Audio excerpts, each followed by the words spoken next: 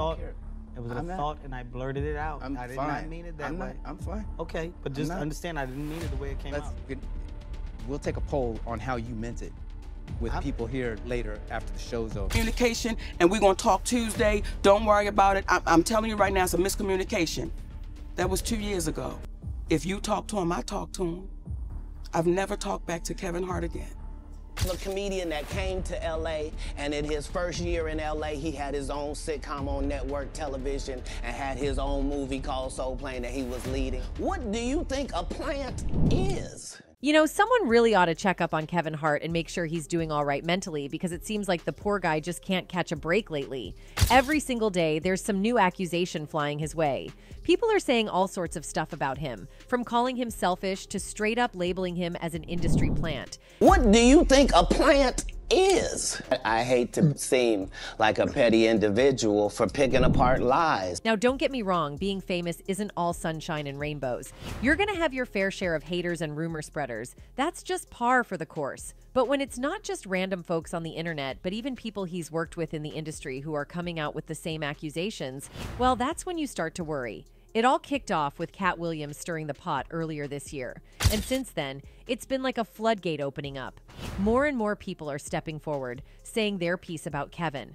And now, it looks like Don Cheadle might be the latest to join the bandwagon. Word on the street is there's a whole stash of shocking allegations about Kevin that the public doesn't even know about yet, and Don might be gearing up to spill the beans. It's like the folks in Hollywood have had enough of Kevin's antics, and they're ready to air out all his dirty laundry. So, what exactly are these supposed allegations? Let's get into it. You know what's really got people scratching their heads about Kevin Hart's situation? It's the fact that it's not just random folks calling him out, it's his own buddies and colleagues in the industry spilling the beans. I mean, we're talking about Don Cheadle here, not just some coworker, but a friend of Kevin's. These two go way back. Remember that interview Kevin hosted with Don on his Hart's Peacock talk show back in 2021? The one where things got a bit awkward. So during this chat, Kevin kind of let slip a comment about Don's age, and it didn't go down too well. Don seemed pretty taken aback and annoyed by it. And next thing you know, the internet's buzzing with folks calling Kevin out for being insensitive. And me, you know, I'm 56 years old. Damn. I'm sorry. But Don wasn't having any of it. He took to Twitter to set the record straight, basically saying, hey, watch the whole episode, folks. This is just how we roll. He even reminded everyone that they've got a history of ribbing each other, and it's all in good fun. Kevin himself chimed in, posting on Instagram about their friendship and how they're just being their usual selves, joking around and all. But now, it seems like even Don might be having second thoughts about Kevin. After all that camaraderie and defending him publicly, it's like the tables have turned. Now, if you want the full scoop on what's got everyone talking about Kevin, we got to start with what Kat had to spill on the Club Shay Shay podcast. Kat straight up called Kevin an industry plant. He pointed out how quickly Kevin rose to fame, scoring a sitcom and starring in Soul Plane, all within his first year in LA. According to Kat, this raises eyebrows and makes Kevin's early history seem a bit like a mystery. He already had his deals when he got here. Have we heard of a comedian that came to LA, and in his first year in LA, he had his own sitcom on network television and had his own movie called Soul Plane that he was leading? No, we've never heard of that before that person or since that person, he continued saying. What do you think a plant is? Maybe people don't understand the definition of these words. A comedian that came to LA, and in his first year in LA, he had his own sitcom on network television and had his own movie called Soul Plane that he was leading. What do you think a plant is? For those of you who don't know about the ongoing showdown between Cat Williams and Kevin Hart, you might recall that the beef traces back to the 2008 film Fool's Gold. Williams was initially set to take the lead, but his legal issues at the time forced him to pass on the gig, which involved filming Down Under in Australia. Enter Kevin Hart, who swooped in and snagged the role instead. According to the grapevine, that's where the sparks of tension between Williams and Hart first ignited. Cat voiced his worries about letting folks who might not be straight up truthful spin their own tales without any checks. He talked about how messed up it is that the liars out there got all the goods and resources, leaving the rest of us playing catch-up. And he isn't buying into the idea that having all those resources means you're automatically speaking the truth. According to Kat, it's a real concern letting these shady characters run wild with their own narratives, especially when they're sitting on a mountain of resources. But Kat isn't blind to the fact that speaking out might land him in hot water.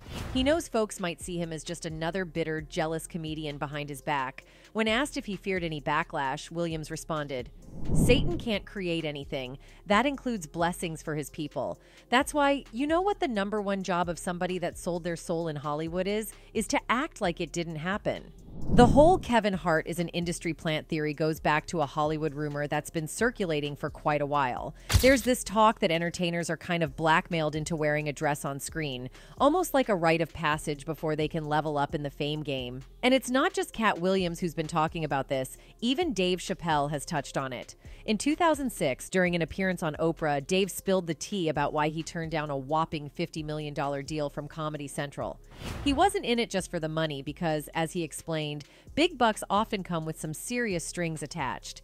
Dave, being in the showbiz game since he was 14, had seen and heard stories about what happens behind the scenes. He pointed out examples like Mariah Carey landing a $100 million deal only to end up mysteriously labeled as crazy a few months later, or Martin Lawrence making it big and then suddenly waving a gun on the streets, screaming about someone trying to. It's those stories that had Dave cautious. When Oprah asked him about hearing these stories, Dave laid it out. He'd seen it happen before, and it always went down when a person's career was on the brink of reaching the next level. According to Dave, he was pressured to create sketches that made people laugh at him, not with him. It felt like they were asking him to put himself on blast for a paycheck. And wait, there's more to this saga. Dave Chappelle even recalled being asked to wear a dress for a movie he did with Martin Lawrence. He walks into the trailer and sees a dress, thinking it's the wrong one. Turns out it's for a scene where Martin's character sneaks out of jail by dressing Chappelle as a. Chappelle's like, "Nah, I'm not doing that. It wasn't in the discussion." They try to pressure him, saying it's a hilarious bit, but he stands his ground, saying he doesn't need a dress to be funny. The whole thing gets intense with writers, directors, and producers pushing, but Chappelle sticks to his guns. In the end, they come up with a new scene without the dress, and he's left wondering, how did you write that so fast? Dave just didn't vibe with it. Not because wearing a dress is an issue on its own, but because he felt the industry was trying to corner black artists into doing whatever it took for success. They kept hounding him until they figured out he wouldn't budge. Dave revealed this whole experience was an eye-opener. It took being told to wear a dress for him to connect the dots and realize this wasn't just his struggle. Lots of other black men had been asked to do the same. Martin Lawrence rocked it in Big Mama's House. Eddie Murphy pulled it off in the Nutty Professor series, and Jamie Foxx left a mark with his unforgettable Ugly Wanda on In Living Color. Then you've got the Wayans brothers trying their hand at it with White Chicks. Oh, and we can't forget the less successful Juwanna Mann. In the mix of all this, Tyler Perry takes the cake with his Medea franchise. During this time, an upcoming Kevin would join the conversation, dropping wisdom talks left and right. Kevin was all about artists protecting their brand, setting boundaries, and not crossing certain lines. At that point, he was vibing with his personal beliefs. No dress drama in sight. When the topic of wearing a dress for a role came up, Kevin was straight up like, "Nah, haven't faced that dress dilemma. Gotta know your boundaries and protect your brand." He was all about steering clear of anything that could compromise his image. Kevin even mentioned turning down a request to dribble a basketball on a talk show because it would make him look foolish. I only ever ran into to put on the dress. I mean, you have to have boundaries. You have to have limits that you refuse to cross. But here's where it gets interesting. Just a year later, and Kevin's on an SNL skit rocking a dress. Fans were not having it. Accusations of selling out and being fake started flying around. It was like, hold up, wasn't you just preaching about boundaries and protecting your brand, Kevin? The plot twist got fans feeling some type of way, and they called him out for doing the exact thing he said artists shouldn't do. But then, Kevin Hart pulled a complete 180 on us, flipping the script from his earlier stance on wearing dresses. He initially said, "No way, I'm not putting on a dress." Fast forward to when the opportunity knocked, and he found the whole idea funny. Suddenly, he was like, "Why not? I'm doing it." But here's where it gets tricky. Kevin, in defense mode, starts saying nobody forced Martin Lawrence into Big Mama's House, or Tyler Perry into Medea, or Jamie Foxx into Wanda's dress. It was a choice, according to Kevin. I was actually one of those comedians that said, no, I wouldn't wear a dress. There's no way I would wear a dress. And then when proposed with the opportunity of what I felt was funny, I said, oh, that's funny, I'm going to do it. It's all about choice. You know, nobody makes you do anything. Right. Nobody says, this is what you got to do. This is the only way that you're going to do it. He's hitting us with the "it's all about choice" narrative. But then there's this counter-argument floating around. People are saying it's not just a matter of choice. Kevin himself wasn't okay with the idea before the money talks began. When the cash starts rolling in, suddenly integrity takes a back seat. It's like money becomes this magical thing that makes people do stuff they swore they'd never do.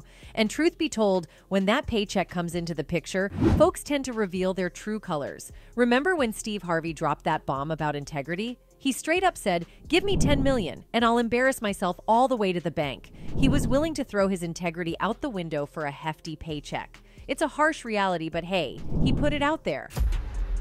10 million. For 4 million, black people will be so embarrassed by my performance, you'll be sitting up there just going, look at this big lip son of a... Now back to Kevin Hart. After he did the dress thing, his career went through the roof. He became the highest paid comedian ever, raking in cash like no one else. It's like the dress move was the golden ticket to success in the comedy game. People might argue about the sacrifice of integrity, but at the end of the day, Kevin's laughing all the way to the bank. And then there's Monique dropping bombs about how Kevin supposedly ditched her when she was going through some real rough times, facing the heat from big names like OPR Winfrey and Tyler Perry. And if that isn't enough to raise your eyebrows, there's talk that Kevin's been cozying up to both Tyler Perry and OPR Winfrey to climb the Hollywood ladder. Back in 2021, there was this memorable episode on Kevin Hart's Comedy Goldmines podcast where he had the legendary Monique as his guest. They delved deep into Monique's life, her rise in the comedy scene, and where she stands today in her career. Now, if you're not familiar with it, Monique has had some long-standing issues with OPR Winfrey and Tyler Perry. And trust me, we'll get into that later, so hang tight. During their conversation, Monique opened up about the struggles her family faced, describing it as being up against the wall. It was then that Kevin Hart, being the stand-up guy he is, stepped in to offer his support. He expressed to Monique that she's like family to him. A mother, an aunt, a sister rolled into one. And Hart didn't just stop at comforting words, he took action.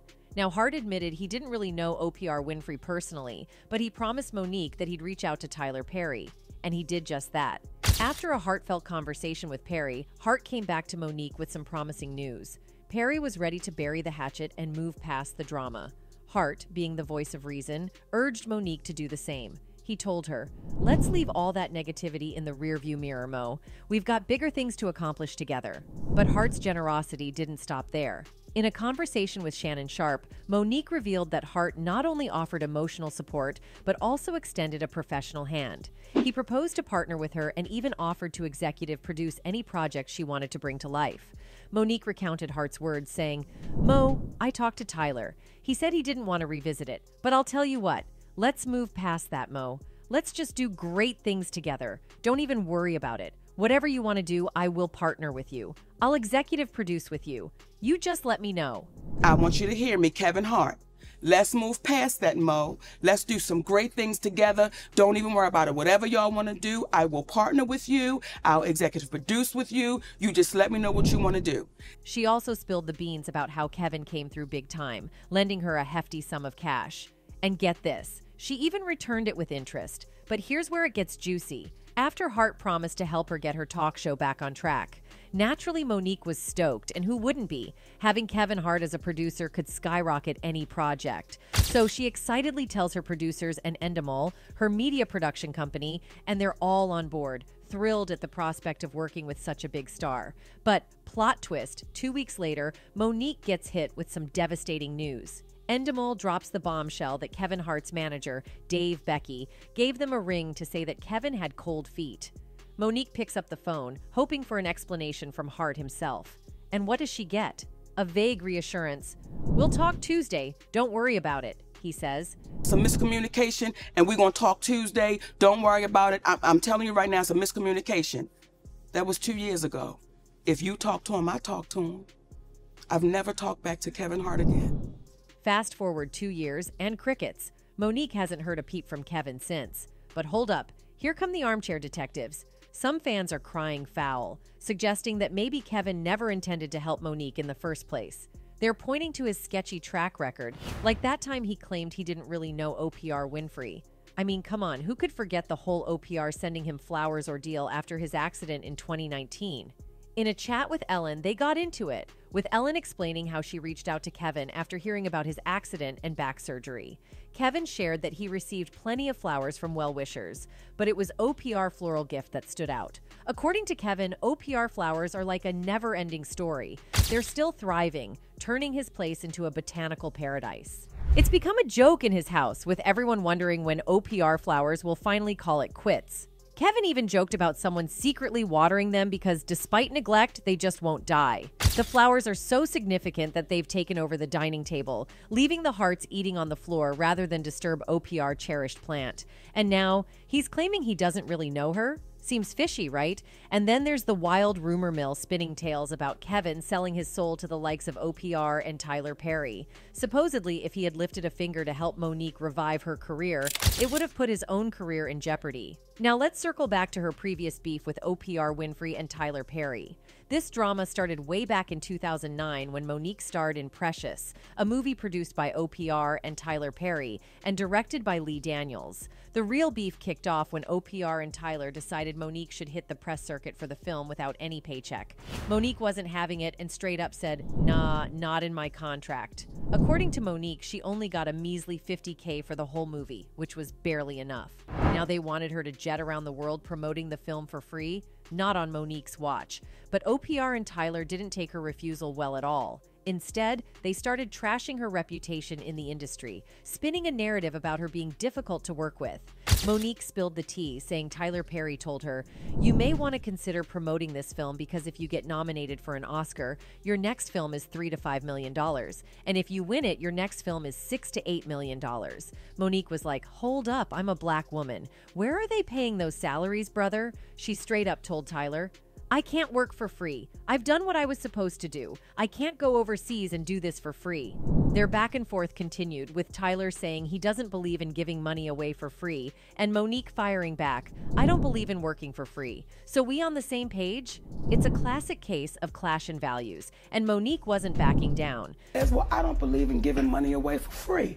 I said, I don't believe in working for free, so we on the same page. She also claimed Tyler Perry allegedly went the extra mile to mess with her acting gigs. According to Monique, it all went down after she turned down a request to fly to France for the Cannes Film Festival, tied to promoting the movie Precious. So, check it? The movie studio initially asked her to jet off to France, but Monique, with her busy schedule as a talk show host, comedian, and family woman, respectfully declined. They tried to sweeten the deal by offering to upgrade her hotel room, but she and her husband stuck to their guns, saying, "Nah, we're gonna spend this time with our family." She said, "OPR, I'm doing a talk show, I'm doing a comedy tour, I have a husband and I have babies, I have a little bit of downtime, and I'm going to take advantage of it. So I'm not going anywhere because I'm not obligated to go anywhere. I've done my part." So we mutually agreed to disagree. That was it.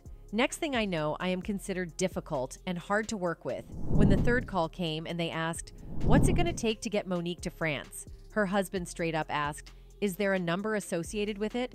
That's when they dropped the bomb that they would never pay for anyone to do promotions for a movie. Monique revealed she was paid a mere $50,000 for Precious, and it wasn't about the money. She signed up to do it with her friend. The interviewer dug in, suggesting she needed the money to feed her family and pay bills, and Monique responded, "I think that's what America says. We all say, I can't do it for free."